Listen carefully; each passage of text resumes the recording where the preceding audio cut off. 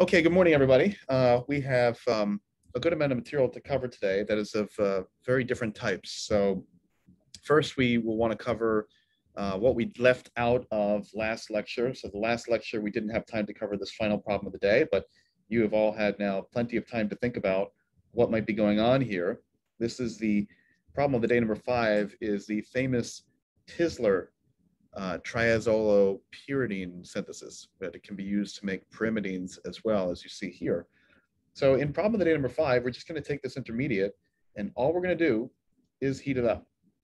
So anyone want to offer, since you've had overnight to think about it, a possible suggestion on where we might go first in terms of moving arrows here?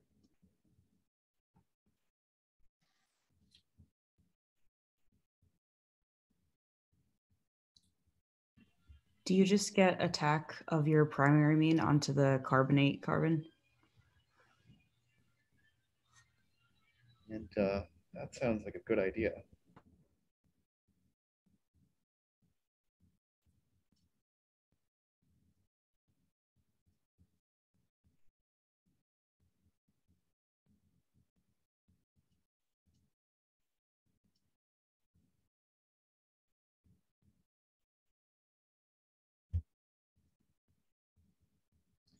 All right, now we have this interesting creature. So what do you suspect we could do with that? So you need to form your NN bond. So I think you can get attack onto the secondary amine and then imagine expelling CO2.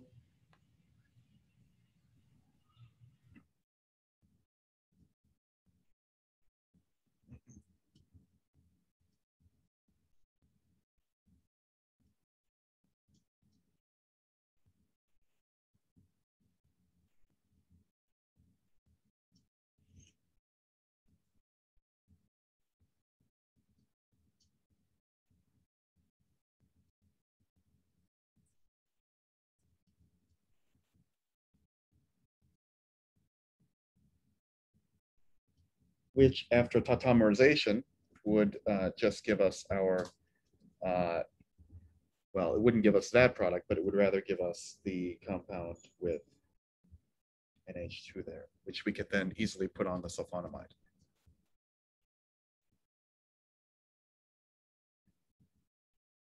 Now, you might also imagine that a possible mechanism for this would go via the intermediacy of simply a nitrine.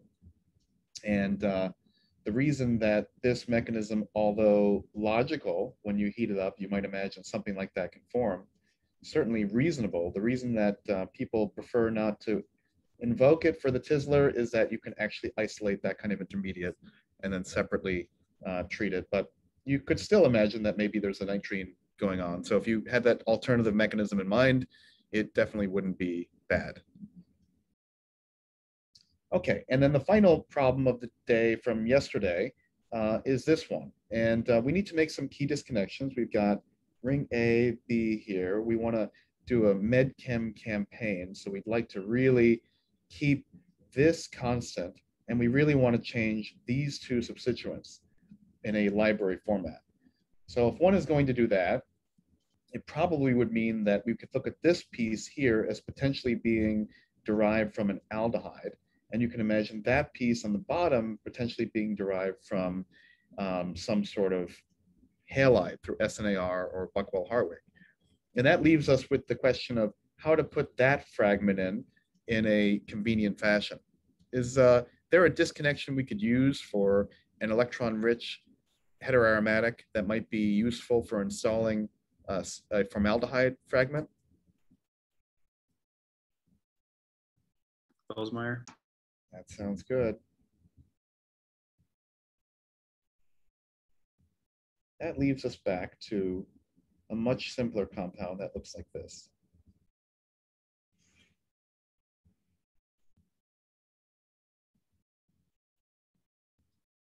And now we have to come up with a quick way of putting that together. Now we've got to address this AB problem. And I think what is probably very clear at this moment is that taking ring B and annulating on A is probably not in your best interest. because that's going to be a very complicated imidazole cyclization that you need to get to go. So that's probably not very strategic. But instead, as we learned over and over again yesterday, you can look at this as simply an imidazole.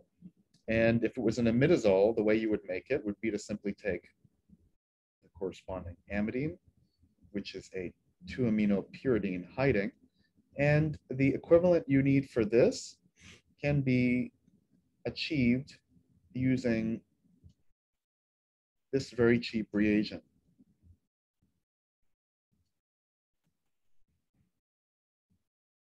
A 1,1,3 acetone trichloro compound, which will alkylate at that position, condense at that position, and through the gramine-like intermediate we covered in maybe lecture 1 or 2, you can imagine upon aqueous workup, that dichloro is not going to be sticking around for a long time and will give you the aldehyde right away.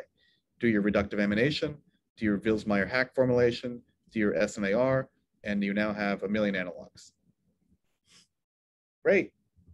Well, that concludes yesterday's lecture. So now we can move on to lecture 18 on benzodiazepines. And benzodiazepines are worthy of their own separate lecture because they're, number one, the first, probably many medicinal chemists regard it as the first example of a privileged architecture in medicinal chemistry. The number of drugs that are out there and clinical candidates that are out there based on the benzodiazepine is enormous. And the number of indications that benzodiazepines can be used for is also quite vast, ranging anywhere from neuroscience to oncology.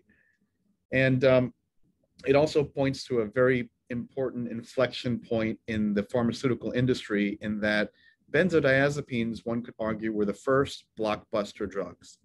So that's why it's kind of important to cover them. The other reason is it's a great segue into tomorrow's all-new lecture on saturated heterocycles, because as you'll notice, these are not heteroaromatic compounds. So in some cases they may be, but in the case of something like Valium you see below, of course, that's not an aromatic compound. So it's a great segue to tomorrow when we're going to cover all the saturated ring systems that might be important to you. So let's talk about benzodiazepines and their storied history. And the storied history of the benzodiazepines really centers on one particular individual that they wrote a book about. So Leo Sternbach is the person you should probably remember as the inventor of the, not only Valium, but I would say pointed everyone to the fact that benzodiazepines are very, very useful structures. Here he is on his 80th birthday. He was a chemist, so he loved more than anything else, not politics, not management, but rather just doing great chemistry. And I met him many years ago, a super down-to-earth, really kind individual, had lunch with him, very, very modest and humble, and came from very humble upbringing. So he escaped Nazi Germany, landed in New Jersey, where he began the second part of his career working at Roche. And during that period, it was a period where they were seeking compounds that might have sedative effects. And you remember from the great guest lecture we had from Carolyn Zerba from BMS, neuroscience is, of course, a difficult area for pharma to be in because the biological assays simply are not that great. And that's why, as she discussed, many large pharma have departed from the area simply because throwing mice in a bucket of milk and putting them on a hot plate is a very sort of crude way of evaluating bioactivity. But that's what they had back during the era of benzodiazepine discovery. And so his job was to figure out if they could find any kind of sedative or pain relieving types of compounds. And the approach was very empirical and very much based upon chemical instinct.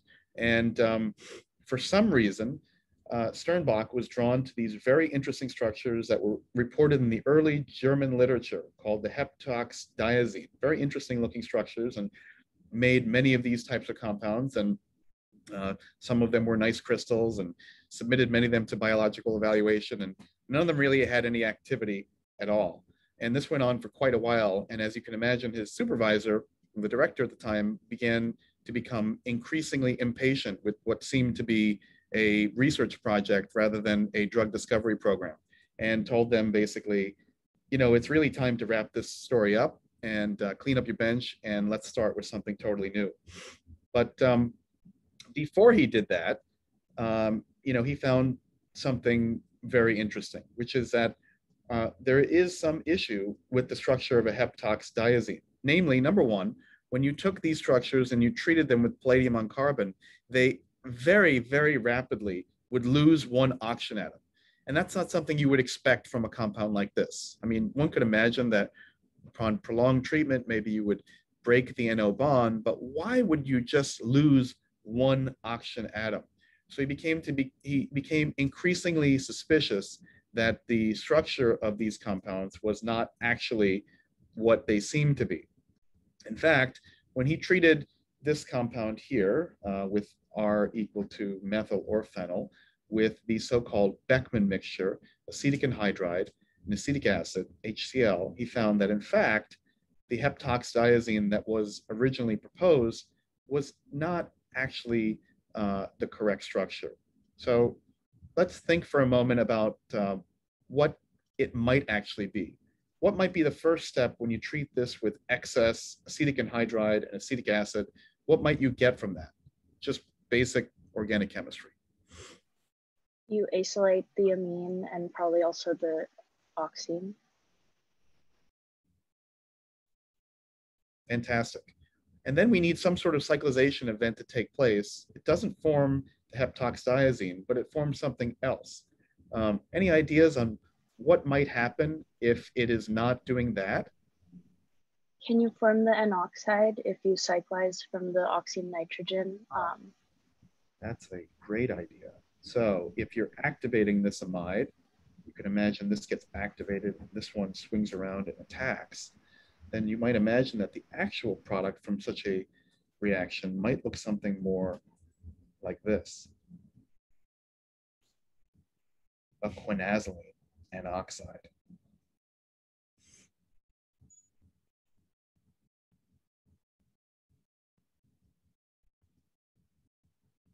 So that is the product they were actually making the entire time. And he decided that if they were making, at the time, they didn't really know whether they were making it or not, but if they were making heptoxydiazines, instead of using acetic anhydride, what if they used the chloroacetic anhydride? That would give them the structure you see here.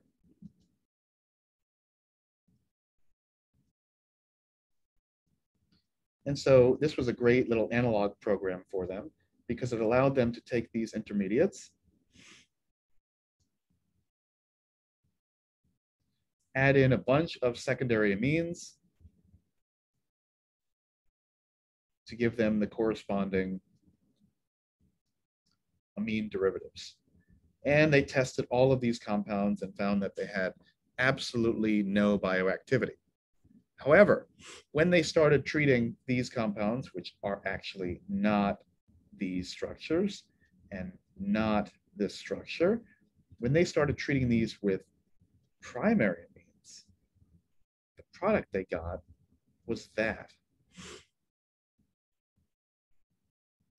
Any ideas how that might form? Could you get addition into the imine and then a shift? That's fantastic. So instead of addition to here, we can imagine addition right over here and then a shift. And that gives us a compound called Librium. And when Librium was first tested in mice, Sternbach got a feverish and enthusiastic call from the pharmacologists informing him that whatever he had, make more of it because it's the best thing they've ever seen. And so that began the sort of the quest of the benzodiazepines, and it led to innumerable medicines. So Librium is an example, Serax is an example. Let's see, how do we convert Librium into Serax? Let's take a look at the structures.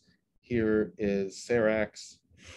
So we need a way of converting Librium into Serax. How might we do that? Let's go back to the original blank notes here. Any idea on how we might convert Librium into Cerax, meaning we want to convert that to an oxygen and we need now an OH here. Any idea based on what we've learned before? Can you do a Boeckle-Hyde? Yeah, Boeckle-Hyde type reaction will give you your OH, and HCl treatment will cleave your amidine to your amide. Now you've got Cerax. And if you just treat this with H+, you'll get out this compound. And if you take this compound and reduce it down, we know that N oxide is readily cleaved, you'll get Valium. So Roche began a series of analogs that led to the golden goose for the company. And these compounds all became incredibly powerful sedatives. And to this day, there are still many benzodiazepines on the market for a variety of indications in neuroscience. I think one sort of little funny story that pertains to San Diego, you can see here, in one famous study, Librium was tested on leopards, lions, and tigers right here in the San Diego Zoo. And the big cats, they say, were successfully subdued. And one newspaper headline asked, "The drug that tames tigers, what will it do for nervous women?" It was a different era, but still funny. So they never did market this drug in as a sedative for the tigers and lions, but as you can imagine, it did become a hit in households around the world. So many of you may know, have grandparents who can talk about all the rage of this compound, and many people became, as a consequence, addicted to benzodiazepines. They, of course, can be quite useful, but the problem with them, of course, as some of you may know, is that they have to be, if you are on them for a long time and you stop, you need to do it gradually because it can have quite a bad impact if you just abruptly end them. So fast forward many, many years, we now know how to make benzodiazepines in far better ways than going through ring expansions of quinazolines. So the better ways of doing this are obviously using rather simple, common sense condensation chemistry, where you make an amide bond here, and then you can imagine cyclizing here and condensing, or you can also imagine doing the imine formation here and having that attack to the alpha haloketone. So kind of common sense ways of making these. In the case of olanzapine, we covered this, I think, at a very early stage, but the sort of curveball I want to throw to you folks, presumably our radio labeling friends will know this best. Maybe Tim can help us with a strategy that would put together olanzapine very quickly. Now, we learned how to make a piece of olanzapine. I think it was all the way back in lecture 4 or 3, I'm forgetting. But we already learned how to make olanzapine.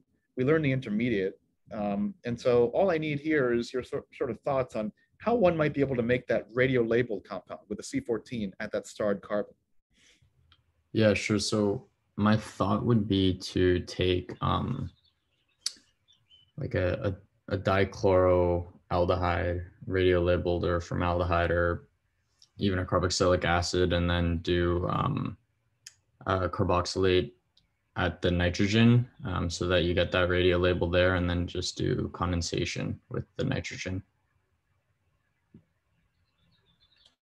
So you're saying you would like to start from something like, let me see if I get this right. What do you want to put on the thiophene? So I'm getting it right. What's here? Is that your idea? It was, but now that it's drawn out, it is no longer my idea. Just because that looks kind of unstable. But I mean, I guess it could be a halogen. Okay. Now, how are you going to put in that? Where's the radiolabeled carbon come from? You said carboxylation. Yeah, I was thinking to do it on the piperidine. Piperidine.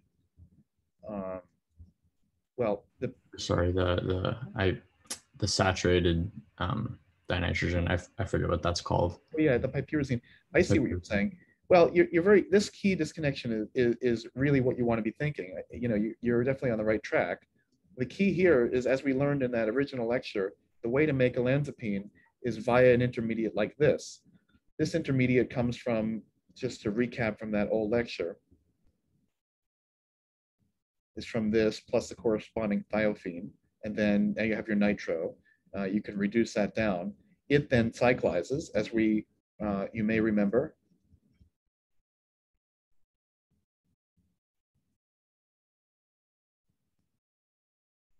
To give a compound that looks like that. And do you remember this? When you take this compound and you boil it up with piperidine,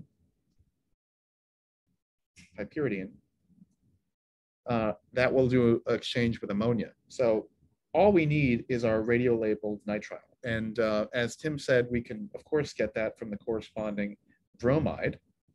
Where does that bromide come from? Well, we don't want to do NBS on an aminothiophene. That may not be so stable. But we know we can use Feiselman or Gowald potentially to give us a ester here.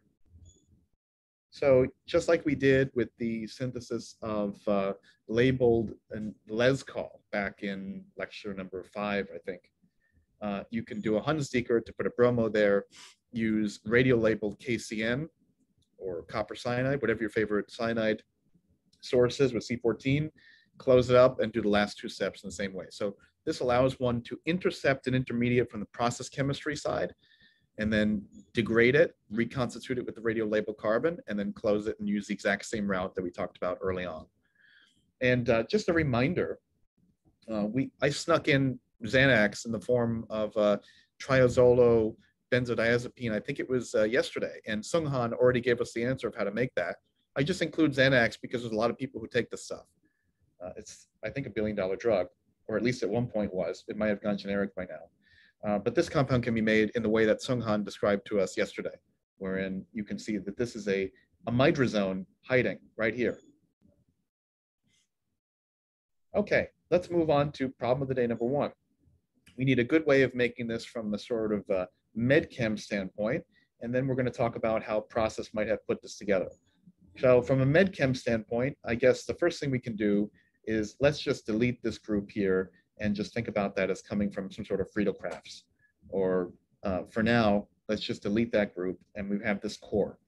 So all we have to think about is this core compound. And so we need some thought on how we might be able to put this together quickly from a med-chem standpoint. What do you think would be a logical way to go here? Maybe Brendan can help us out. So I'm thinking the amide bond would be something you could cut. Okay. Well, let's see. So.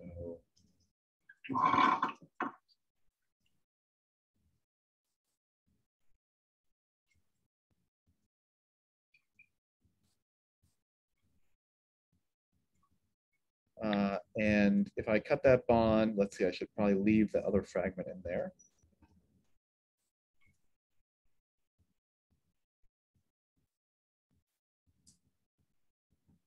Is that what you want?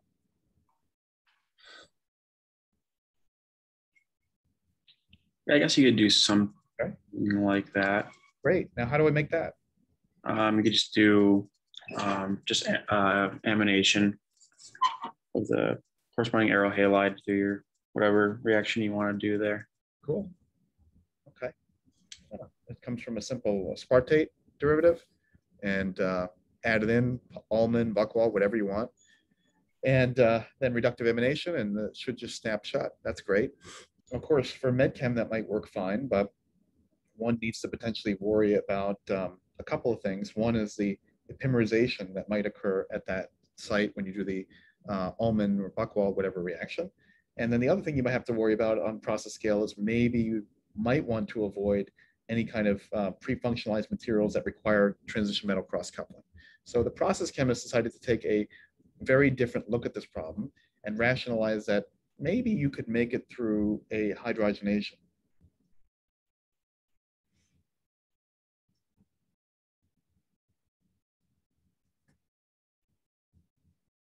So we're going to install that stereocenter through a hydrogenation. And in general, you're going to see in process chemistry that the 3 main ways, as I might have mentioned before, of installing asymmetry are going to be through either asymmetric hydrogenation, biocatalysis, or resolution.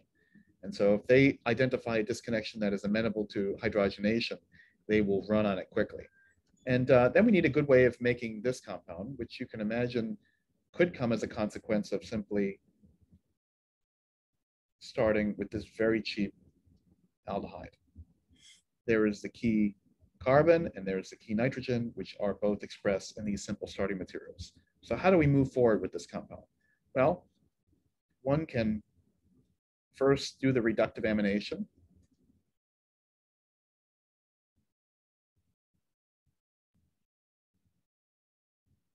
And then two, react with that dialkyne. And the product of that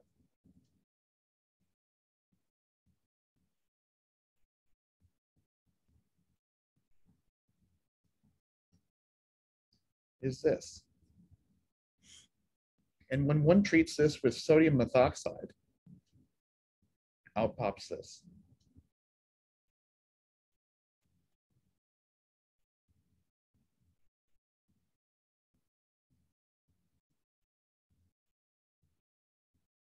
How do you like that? That's exactly what we need.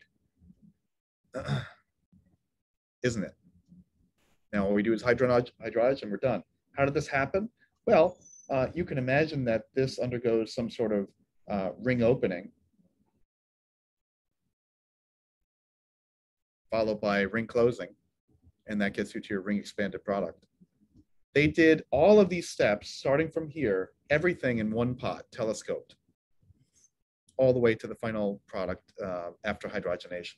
And they did this on multi-kilogram scale. So pretty glorious achievement here by this process team. Okay, great. Let's move on to these ones, Benzodiazepines. As I mentioned before, this class should be far more simple than all the other ones we've had. So Benzodiazepine, this looks like it's going to be a 2-second retrosynthesis. Anyone want to just call out what might be the way to make this quickly? You can break the B ring. We're going to break the B ring. And so now Sunghan is going to tell me what substituents I should have at the 1 and 2 position of the pyridine. I guess you can have a nitro on 2 position and a leaving group on 1 position. Yeah. Awesome. Done. Great. Let's move on to this one, and we'll up the ante a little bit in that we're going to put here a labeled carbon. Labeled carbon at the start position. So let's see. I don't know if Jun Chen is around. Maybe he can help us with this one. Yes. Yeah. So you can start from diketone. Oh, you just broke it straight. Oh, wait. You just broke it straight away to the diketone. That's interesting. Okay. Let me catch up to you, Jun Chen. 1 second.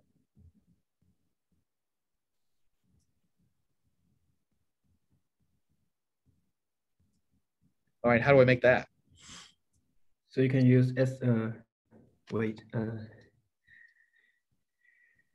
can we do SNAR here? Maybe not.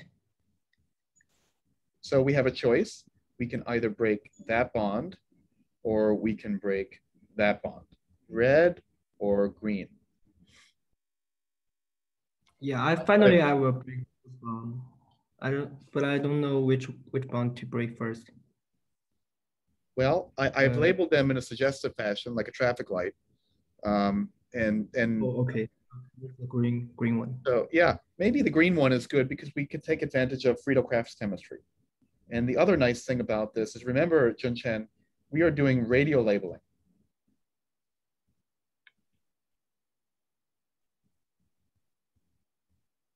So I don't want to make a compound like this. And I think we have our radio labeling lecture next week. I don't want to make a compound like this with a radio label carbon because now I have to go back steps and make this even longer. I want to have the minimum number of steps possible that have any hot material, as we mentioned. So this is great because we can take all the time we want to make this one. It's all cold. As soon as we introduce this through the Friedel-Crafts, it's hot. So we're going to very quickly treat this under Friedel-Crafts conditions. That will give us the equivalent of the diketone. It's not a diketone, but rather a heterocycle, which you probably expected you would never see again.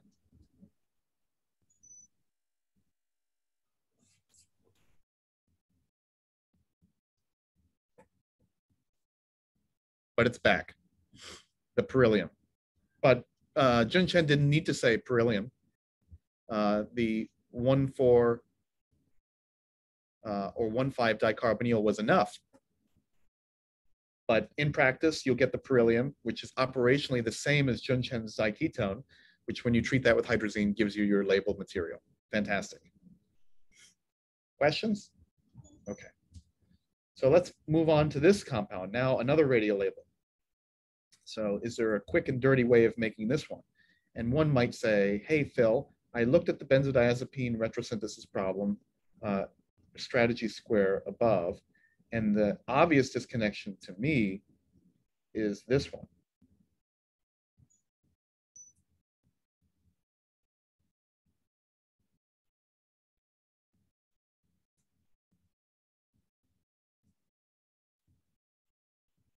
Now, if this was a cold problem and not a hot one, this would be certainly a fine disconnection, but it's a hot problem. So we have to handle each sequence of the radiolabeled synthesis with like holding, a hot potato. So we don't want to be doing it for very long. So we need another disconnection wherein this labeled carbon is brought in at the latest stage possible. And how could we do that? If you excise it, you have the primary amine. And could you just do labeled acetic acid or labeled carboxylic acid, like a methyl carboxylic acid?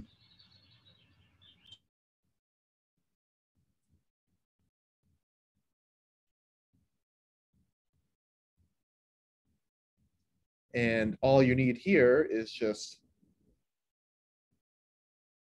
labeled acetic acid, which should be good. So that's fantastic. Now, how do we make that? We learned from Sunghan yesterday how we can take amides and get them primed for addition.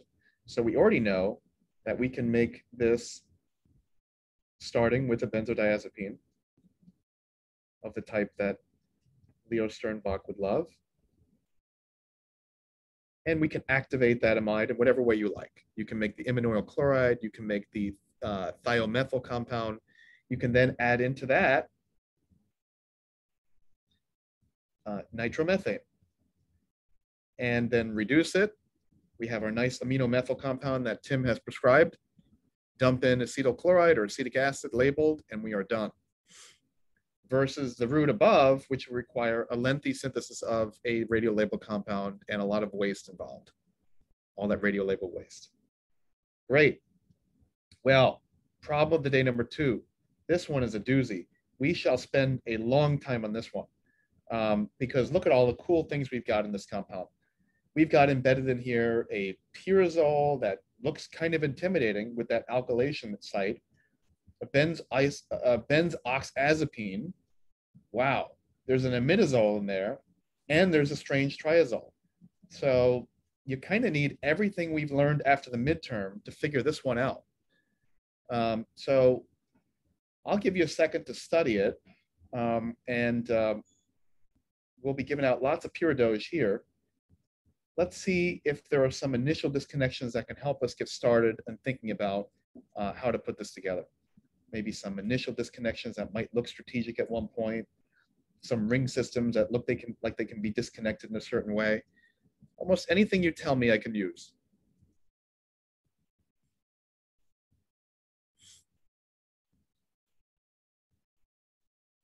Anyone want to start us off? Let's label these rings.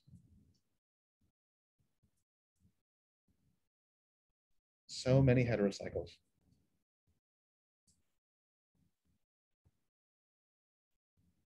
Can we do some SNAR to form the C ring onto the B ring? Can we do SNAR so you would like to forge this ring system by either disconnection here or disconnection here, and that implies that we're also going to disconnect there, correct? So let's go with one of those possibilities. Let's put an R there. And I should get rid of this because you just disconnected it. And in its wake is going to go, let's say, that compound.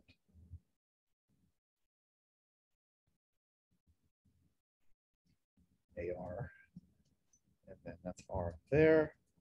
And then we need some good electrophiles. So, you know, that might be fine. That's okay. What might be the potential issue for that disconnection on a large scale?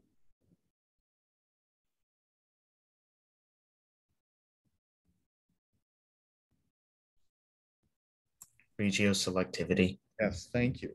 So we are going to pivot to look at the other disconnection that Tim originally said, which might be more strategic, which is maybe we need to put some X here, maybe a fluoro, and think about ways that we might be able to do SNAR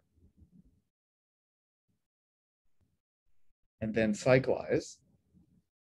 But still with this one, we have a regiochemical conundrum. But we've got these two options in mind that I want you to just retain and think about. Okay, so these are some good analyses of how we've broken up the benzoxazepine. Great job. There's a lot of heterocycles here. So I want some other strategic thoughts from you folks on other bonds we might be able to break before we put all these pieces together. Let's think about it from the standpoint of the amazing scientists at Genentech that invented this molecule. The medicinal chemists needed to figure out a way to rapidly interrogate both this part of the molecule and this part of the molecule. So can we think from a medicinal chemistry standpoint, what kind of intermediate would be your dream intermediate to have in such a circumstance? Could you have, oh, sorry. Go ahead, no? could you put an ester placeholder for the E-ring and a bromide for the A-ring for cross-coupling?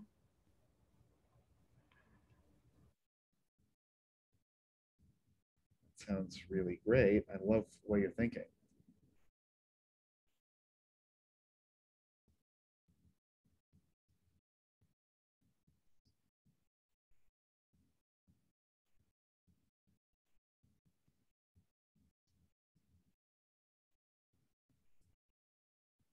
Now, when R is equal to an ester,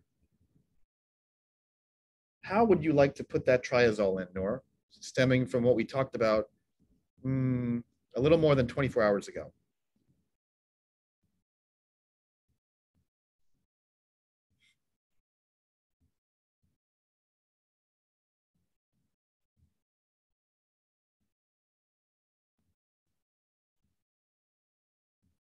Do you see it?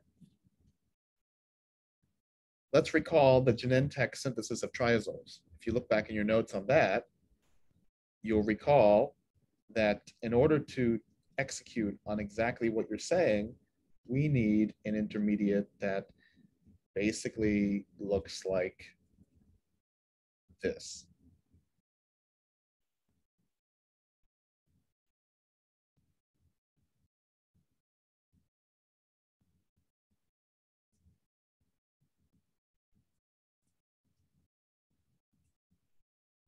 And based on what we learned just yesterday, that should condense to give us our desired triazole, right?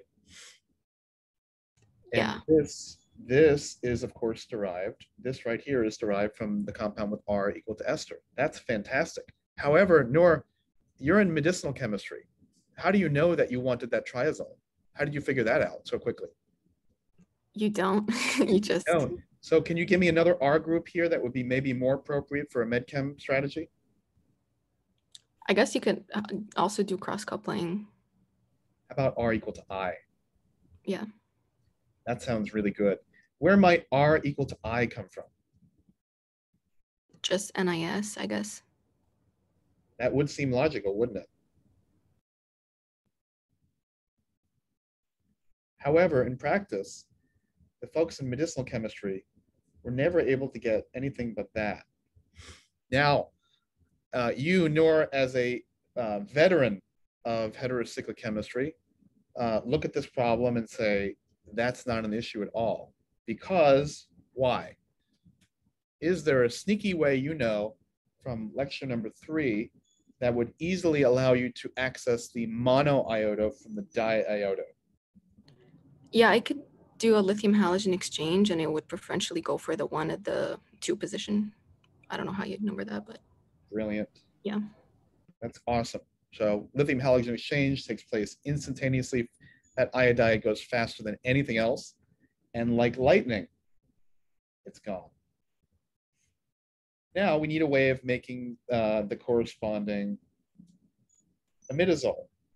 And in order to make that imidazole, we can take advantage of exactly what Tim taught us way up here, except we are going to have no AR. We're just going to have the imidazole. So in order to take advantage of what Tim said, now we don't have any regiochemical quagmire at all. We can imagine this comes from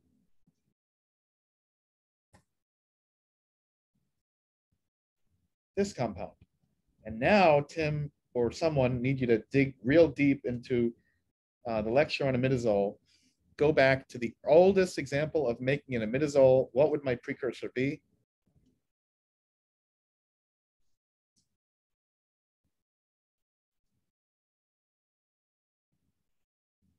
Anybody remember? It's the very first imidazole synthesis that anyone ever came up with. Could you have aldehyde? Yes, brilliant.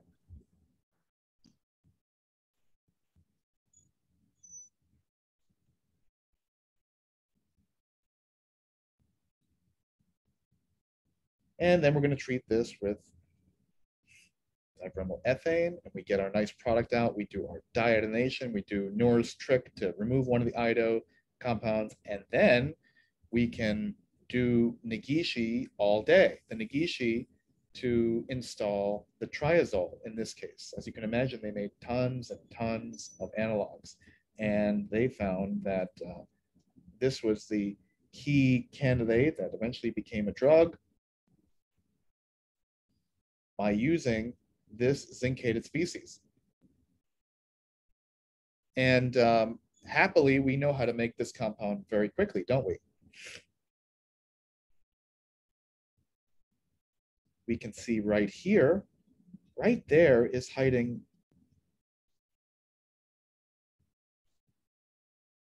trimethyl orthoformate, isn't it? So look how fast we stitch this together. All you need now is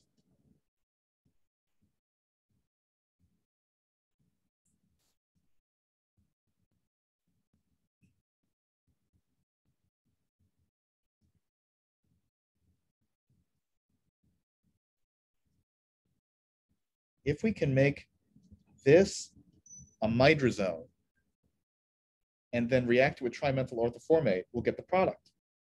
And this goes back to, I don't know, lecture 1. How do you make that? Well, that just looks like acetonitrile plus the hydrazine. And then deprotonation. There's only one site left to CH deprotonate. That triazole is quite activated for deprotonation. So you deprotonate, you make your zincated species, you couple with Negishi, you get your lead candidate, and you're good to go.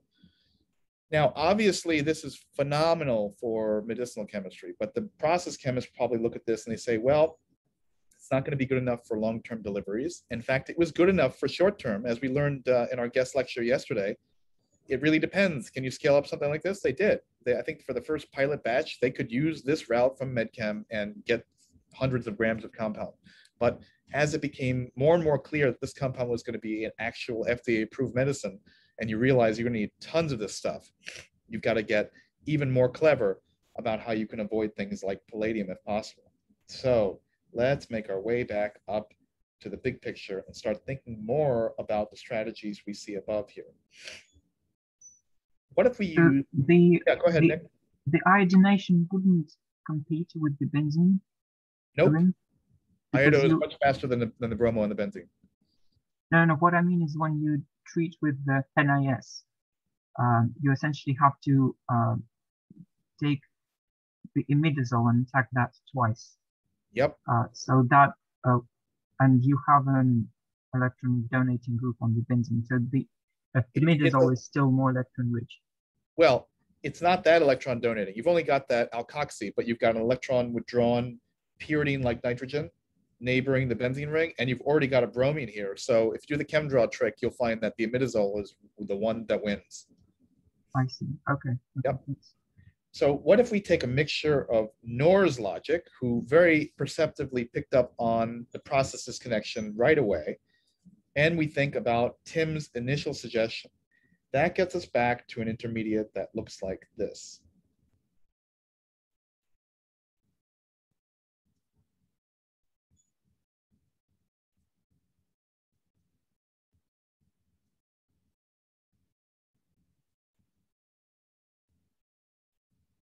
So at the very end of the synthesis, we're going to be stuck to one cross coupling. That's the way they ended up.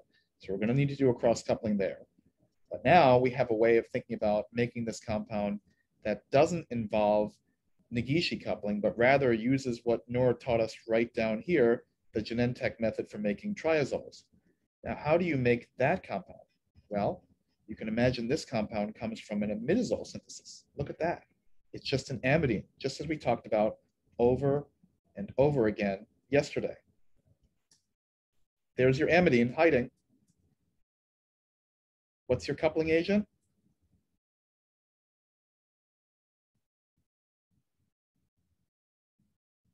Bromopyruvic acid. That's cheap as chips. Where does this thing come from? Well, you can imagine that this thing comes from, finally, exactly what Tim wanted at the very beginning.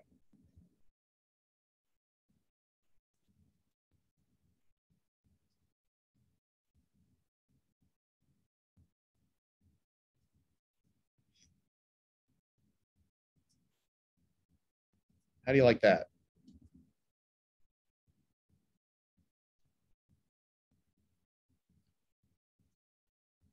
Now, there's an intermediate strategy that they also tried. You can imagine with this compound in hand, you could say to me, hey, Phil, why don't you react that compound with this? It's also a viable disconnection that in this two-part OPRD you can read about, an Odyssey exploration of making this very complex heterocycle. They have a nice discussion on how they could, in fact, use this alpha chloroketone as well, which is derived from the same disconnection that we saw before with the corresponding zincate and acylation. So that was examined, but didn't win out in the end. Now there's one last piece to this puzzle we have to talk about, which is this pyrazole, which so far we have ignored. So I already alluded to the fact that there's going to be a cross coupling at the end. So that means we're going to need a pyrazole that looks like this.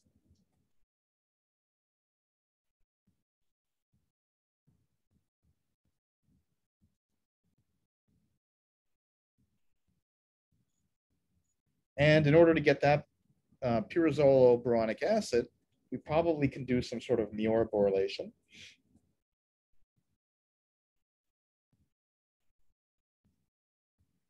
And in order to get that bromo compound, we finally just need treatment of this with NBS.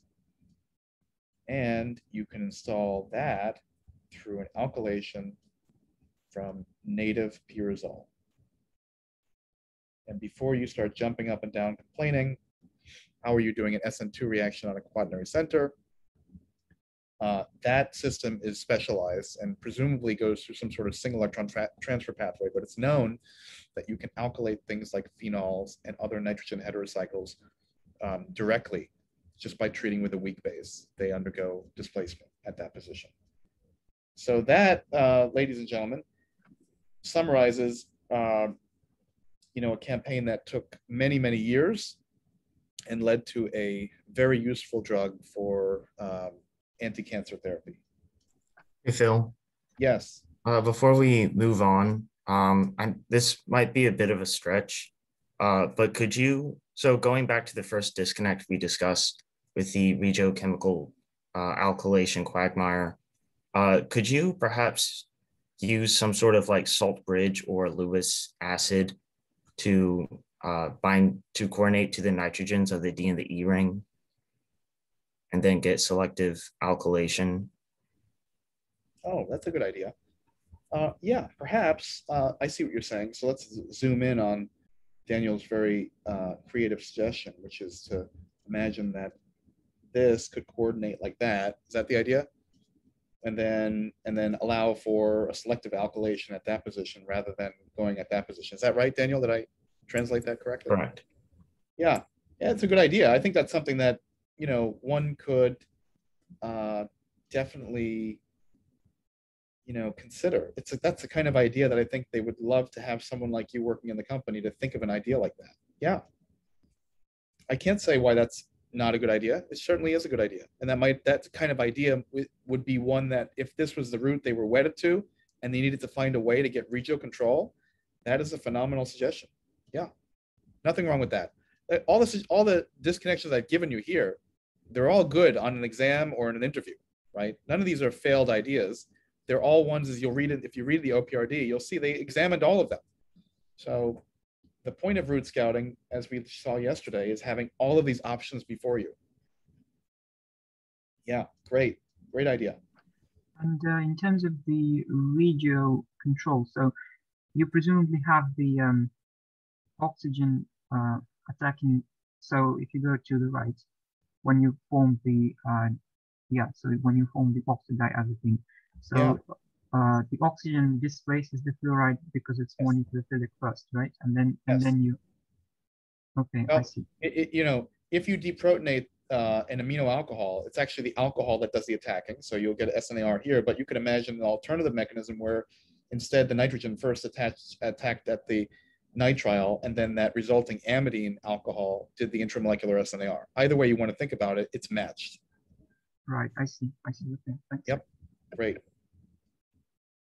Okay, well, this was a pretty complicated one, but I think pretty easy compared to the other ones we've talked about, given that you know all the rules of how to make a compound like this already. So yeah, you all did a great job on that. Let's take a look at this BET inhibitor. For this one, perhaps it might make sense to get some initial thoughts, because we've got, let's see, we've got a thiophene, we have a azapine, and we've got an isoxazole. That, boy, that doesn't look so simple.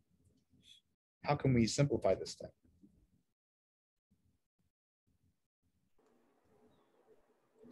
You can sort of fish out an aspartate from there. We're going to try to fish out an aspartate. So essentially, you'd start with the A ring with an appended aryl ketone at the 3 position. And at the at this position, you'd have. Keep my isoxazole. What do you want me to do there, Nora? No, so break up the oxazole, but keep it as an oxy.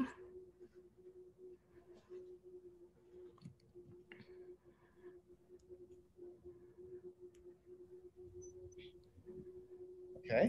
So if you deprotonate alpha to the oxime and essentially attack the acid of aspartate.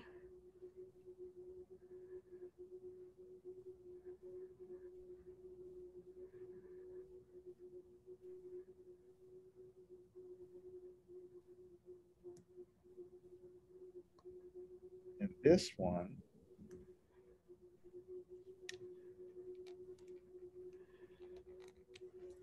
from maybe that, perhaps? Yeah. That's a pretty cool idea. I think when you start looking for aspartate, we can look for it in a multiple of ways. I think that's an awesome idea. And let's riff off of that theme, Nor, of trying to say, find the isoxazole disconnection first, which is really the theme of your suggestion. So the other way of thinking about it would be trying to get regiochemical control in the addition of hydroxylamine to that compound, correct? Which would again stem from the same intermediate you thought about. But your suggestion is even better because it presumably would give us complete regio control because you know that this is going to be a more acidic position than that one when you deprotonate. Love it. That's awesome. Really clever. Your pure dosage account is going to explode, Noor. All right, let's think of an alternative pathway that maybe looks at how we might be able to, view this piece here as a bridging element that allows one to piece together the entire ring system. So we can think about this potentially as coming from cross-coupling event. And let's see what happens when we do that.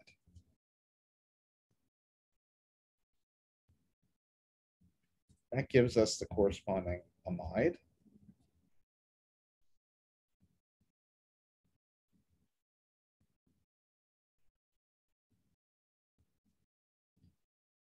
And so we know we can do a POCl3, we can do cross couplings all day on that. And then where does this thing come from? Well, you can imagine that this here, this bond is now a strategic one to break. So that gets us back to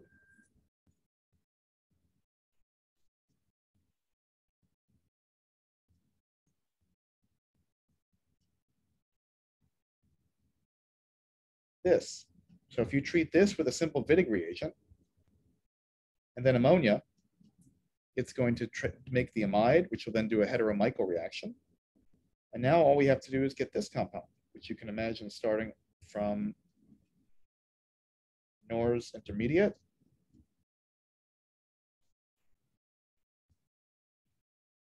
plus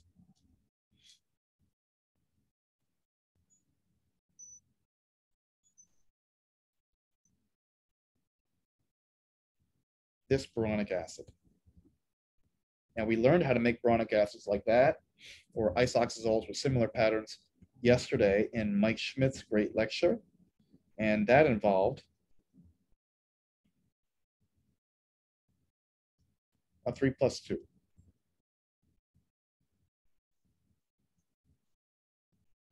Which is sort of electronically matched. So that's what they did, but this intermediate is a real great gateway because it will allow you to do what looks to me like a much better disconnection from a process standpoint, which is the one that Noor originally picked up on nearly instantaneously. Great. All right, let's take a look at this interesting compound, which hopefully you can come up with a very fast way to access. In looking at this compound, one thing you can do that sometimes simplifies the picture for you is to add a carbonyl. So if retrosynthetically we add a carbonyl, watch what happens. Now the story becomes a little bit simpler because all you need access to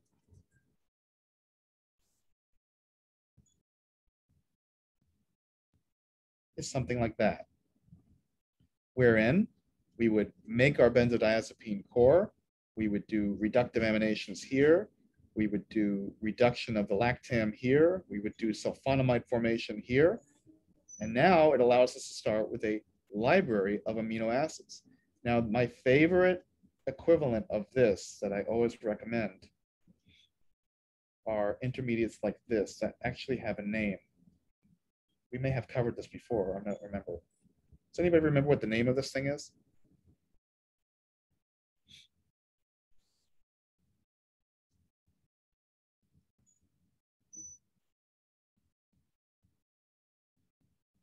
These are isotoic anhydrides, and they're fantastic reagents because they essentially allow you to protect the nitrogen and activate the acid at the same time. And they're available from the corresponding parent anthranilic acid. And that, when you add in your amino acid, adds in, dutifully liberating CO2, subsequently cyclization of this amine onto the ester, gives you the exact compound you need, bearing that strategically placed carbonyl group that we will later on deoxygenate away. The inclusion of that carboxy group enables the rapid library format access to these benzodiazepines. Does that make sense? Could you add the carbonyl at the other methylene? Could you add the carbonyl? Do you mean, does it ever attack here? No, I'm sorry. In the where in the structure where you first drew the carbonyl, add it at the other one. Yeah, that's a good idea. So what if you had done that? I mean, couldn't you start from essentially like just the unmodified or unreduced amino acid?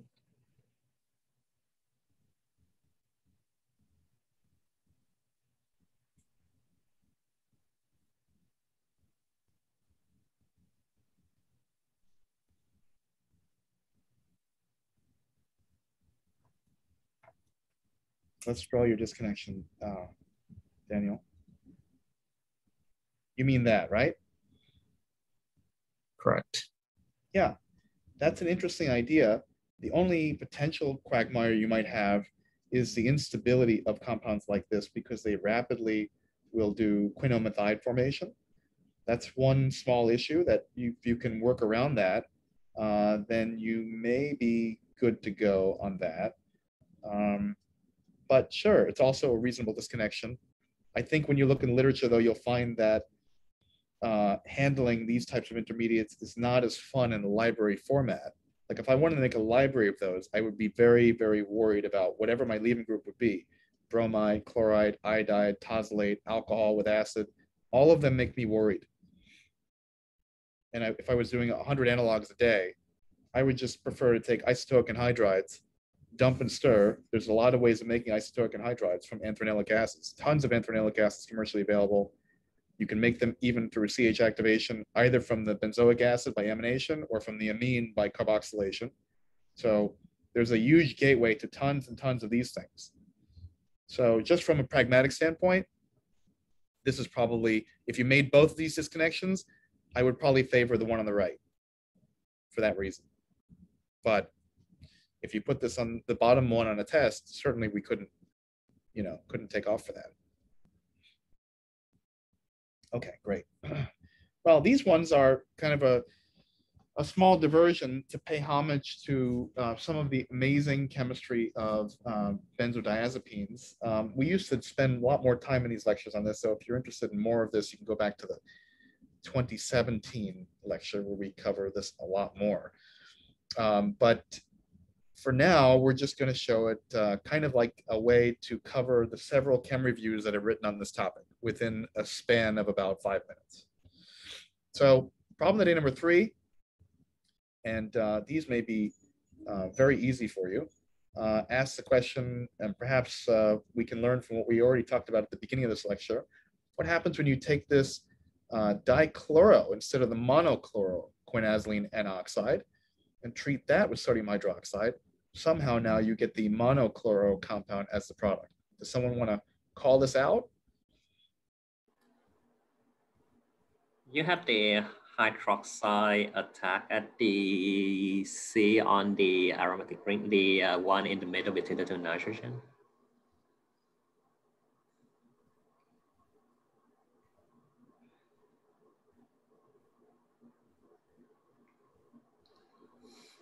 And then we're in a position to do something pretty much identical to what Simona taught us at the very beginning of the class.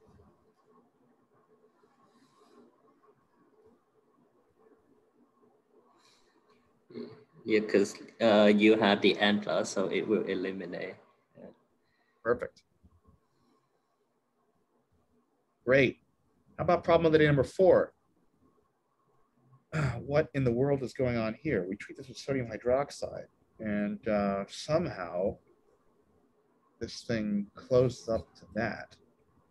Not quite sure I understand what's going on here. The NO bond here has somehow been cleaved. What's going on?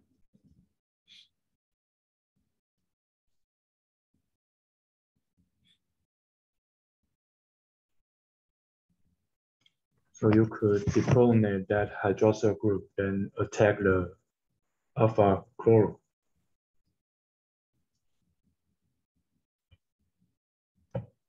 Huh. I'm worried about this suggestion, Sunghan, because now you've made an 8-membered ring.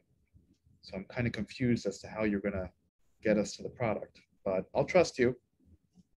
I'm thinking about the alpha proton you draw, maybe, deprotonate.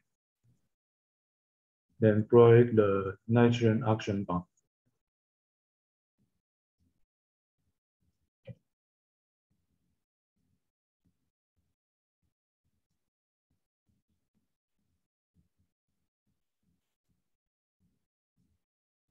All right, you didn't let us down. That's fantastic. Brilliant. And the final problem of the day is these two mechanisms, where now we have this interesting hydroxylamine. Looks like a great precursor to a benzodiazepine. When we treat it with HCl, we get out the product above. However, when we treat it with acetic anhydride and then ammonia, we get the product at the bottom.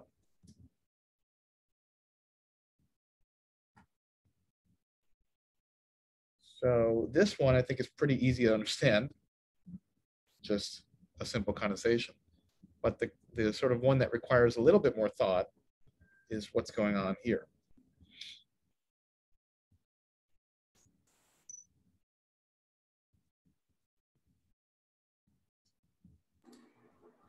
What might I do to this thing? Yeah. What do you say? I'm thinking of a double acetylation. That's interesting. On the amine and the hydroxyl. Okay, now what do I do to that? Then you have the alpha elimination, the proton to kick out the acetate. And you have the amine. And you also have ammonia condensed with the other ketone. And then it closes the ring.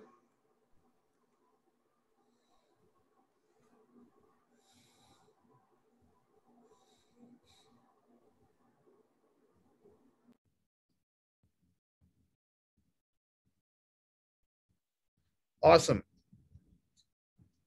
Well, that's it. That's benzodiazepines, which leaves us now roughly 20 minutes, or maybe less. Well, maybe for the first time, we might actually end early. I don't know if that's possible.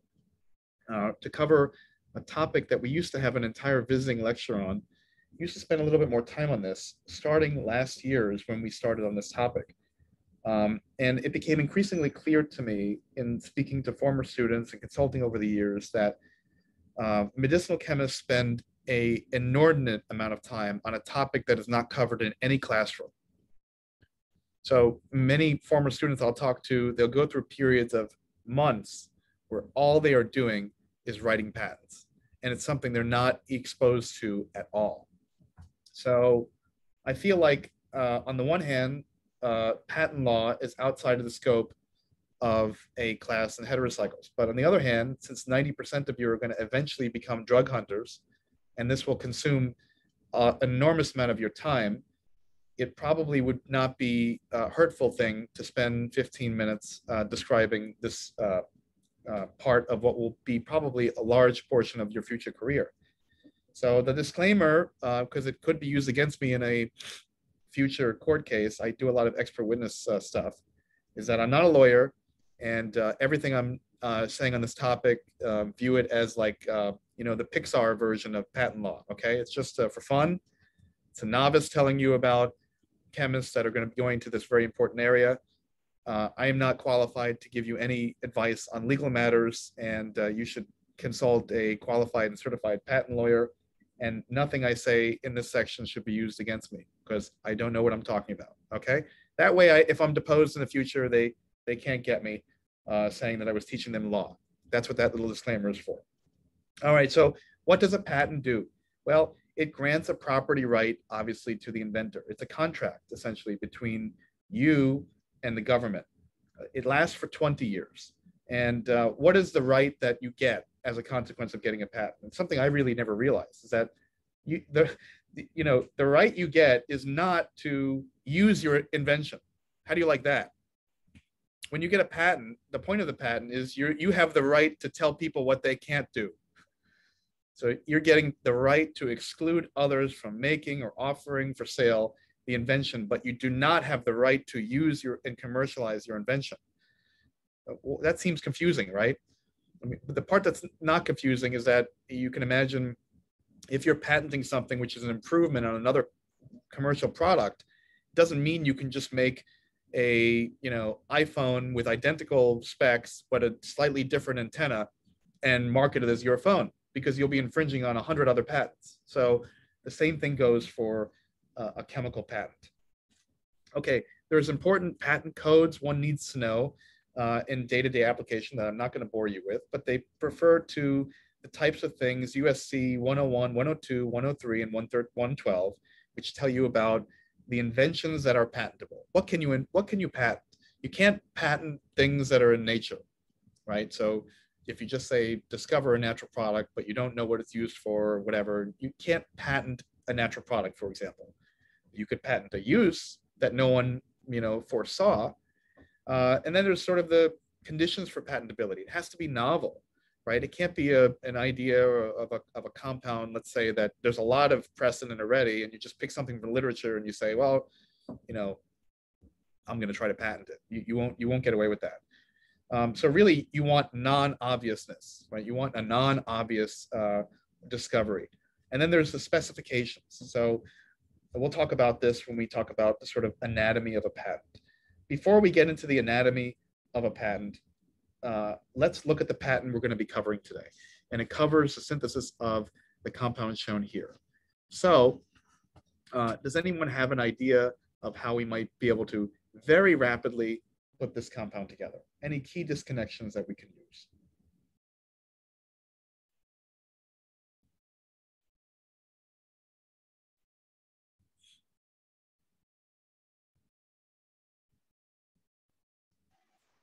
Can you disconnect 1 and 2 and 6 and 7 and then just disconnect to the amino acid?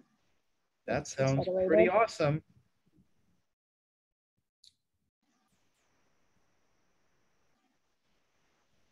And I guess like a halo nitroarine.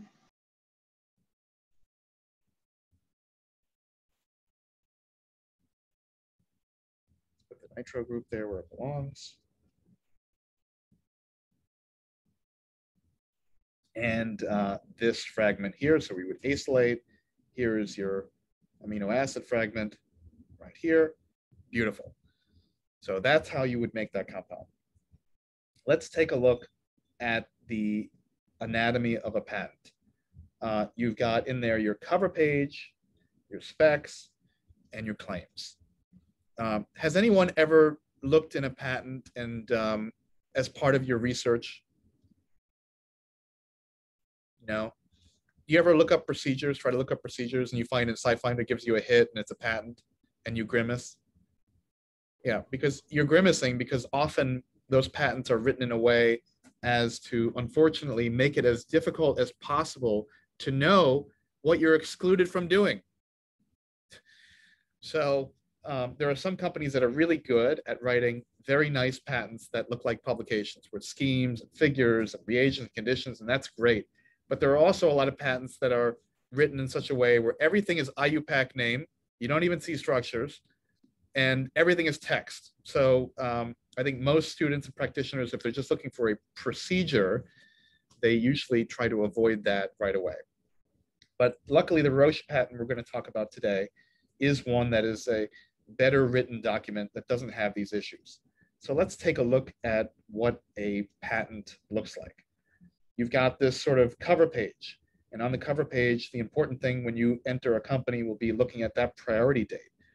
That priority date tells you if you've been scooped or not. So there is there is some nuance about this topic that we should probably get into that people often get confused on in terms of, did I get scooped or not? So if the disclosure that you made was 1 year or less before the effective filing date, then it won't count as prior art. So if later on you find that someone patents something and it's 3 months before you, apparently the law says that disclosure is contemporaneous and you might be entitled to your patent. The other thing that should be noted here is that in your patent, you've got to put background publications of what the prior art was at the time. But if you missed a publication and something in a publication was out there showing that it was already known, your patent can be completely invalidated. In addition, the inventor seems like a rather boring thing to talk about, but inventorship is not the same as authorship on a journal article. And when you're crafting a patent, if you put someone or leave someone off, if you put someone on who didn't actually do anything with regards to conception or reduction to practice, the patent could potentially be invalidated. And similarly, if you might have left off someone, it also, I've been told, could lead to invalidation of your patent. So, patent lawyers are in some ways heroic in the job they do. They can be used, of course, like everything has a dual use. Chemistry can be used for bad things and good things. The law can be used for bad things and good things. If you're trying to simply break someone's authentic patent for spurious reasons, I would say that's probably a bad use of lawyers' time, although that happens all the time, particularly in the area of generics, where they try to, break a patent. However, if let's say you spent 5 or 10 years of your life leading a program and making a legitimate invention, and then someone spuriously tries to come up and say that your patent is invalid, you can imagine that you really need a good lawyer to make sure that your innovation is protected. So I've had former students go into patent law. It can be a really fun career choice. We've talked about process, med chem, radio chem, all of these things. We haven't talked about patent law, which can be a really good career choice for organic chemists, for which there is a huge market and demand out there. Let's talk about these crazy structures that you often see when you open up a patent. Does anybody know what these things are called?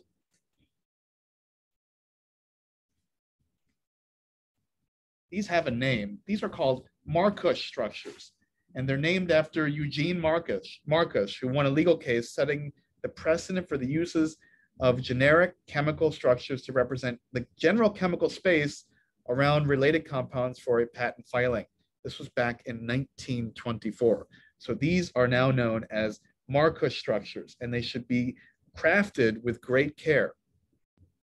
So moving on, in a patent, you will see a title here. You will see a description or an abstract. That is, you're starting to grow out the scope. So think of it in terms of geography. Let's say you want to claim a certain tree in a forest.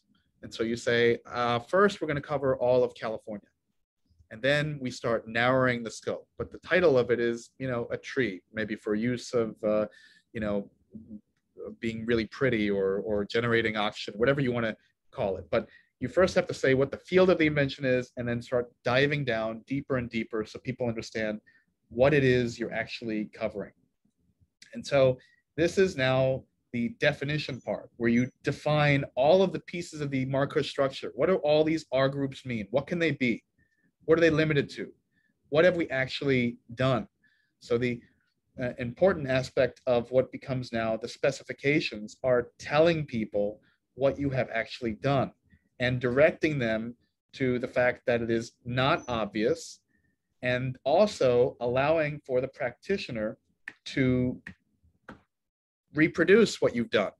So it's a really important point that a person of skill in the art, or called posita, needs to be able to understand what you've done, and then with reasonable, not undue experimentation, reproduce what you've done. So if you put out a claim like the Marcus structure we saw, but you show no synthesis of any of these compounds, it's unclear whether you were actually in possession of the invention that you claimed to be. So that's why this is included.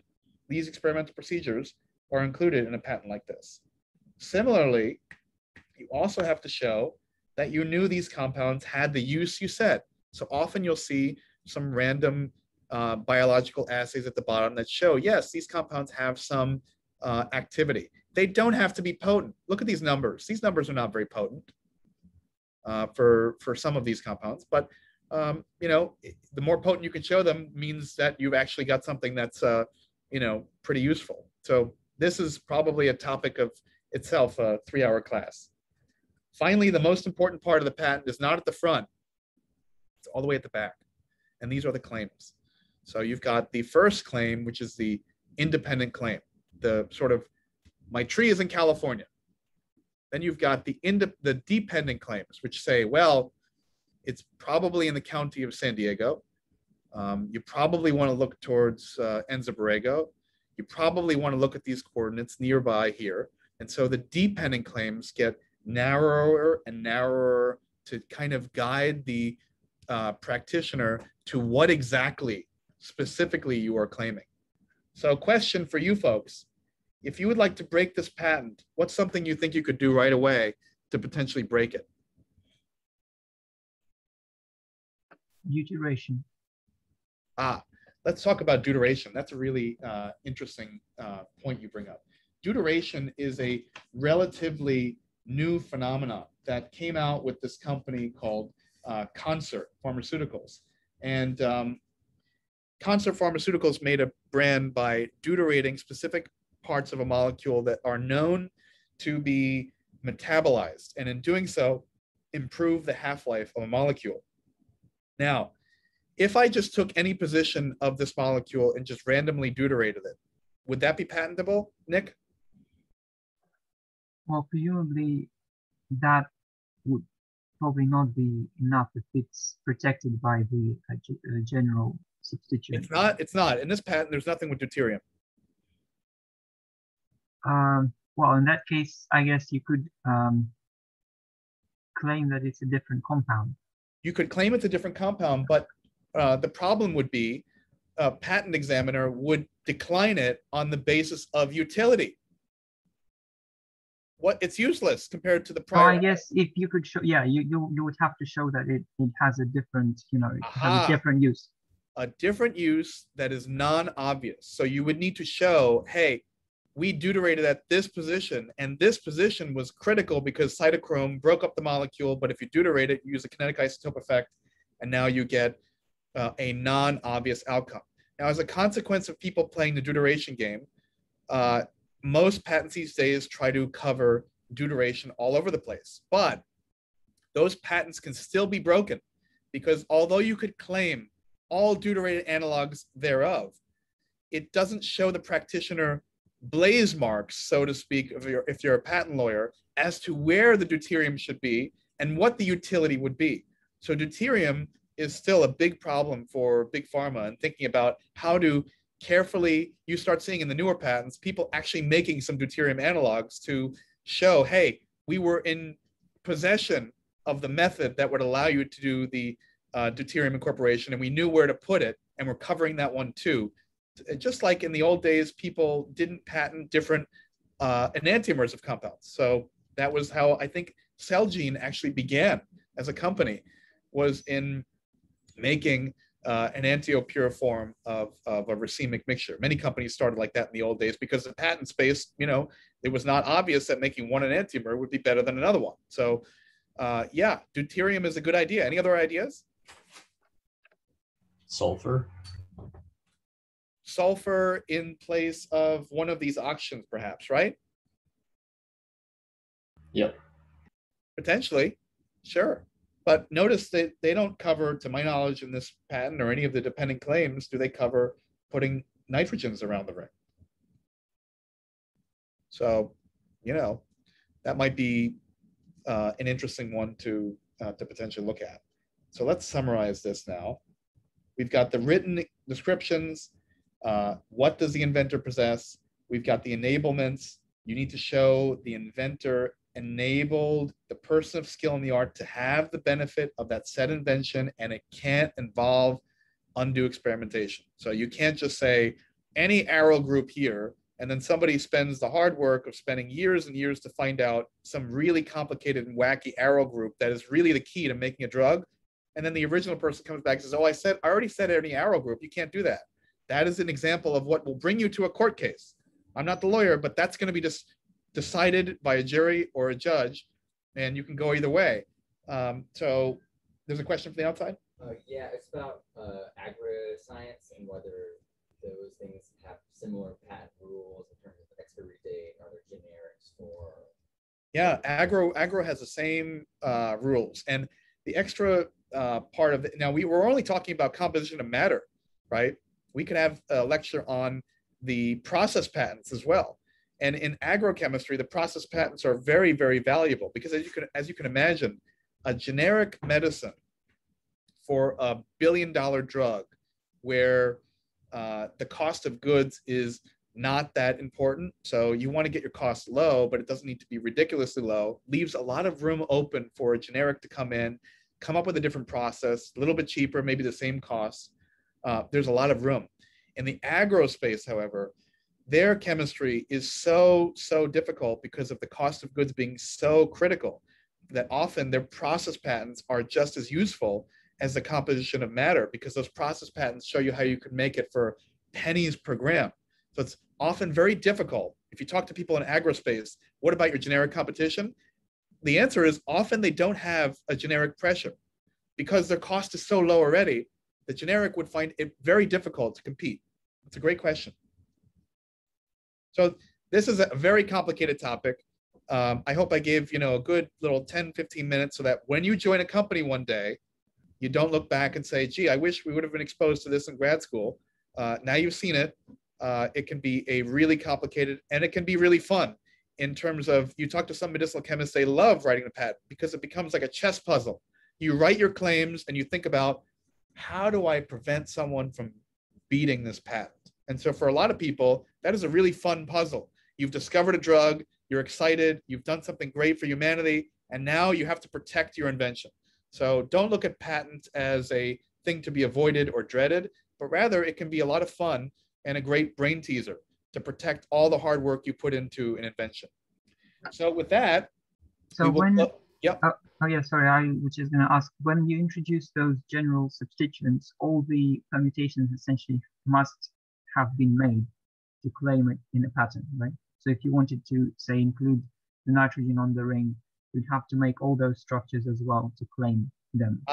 You could, I've seen patents where they try to say, well, we do exactly what I wrote in the patent, where you put nitrogen everywhere, okay? But yeah, it's a weak marker structure, and you may not even be awarded those claims by the patent examiner, because they will say, where are the structures? So sometimes it's awarded, sometimes you will not get the award. The way to guarantee you get the award is to make one representative example of each of them.